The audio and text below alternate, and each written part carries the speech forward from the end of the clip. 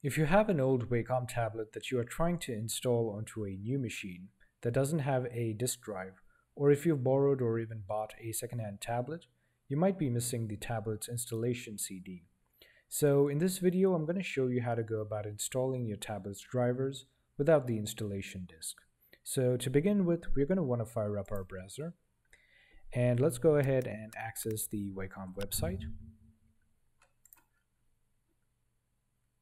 So once the page is loaded, head on over to support and then click on drivers and downloads. Now go ahead and type your model number into the search field. Now if you don't know what your model number is, all you have to do is turn your tablet over and you should find a label on the back. So somewhere near the serial number you should find your model number as well. So in my case it is PTH651 and it's going to go ahead and throw up my model number here. And once I click on that, it's going to let me download the drivers. Now I'm not going to go ahead and download this now because I've already done it. But once you do so and you've set everything up and you've accepted Wacom's terms and conditions, you should be able to access Wacom's desktop center.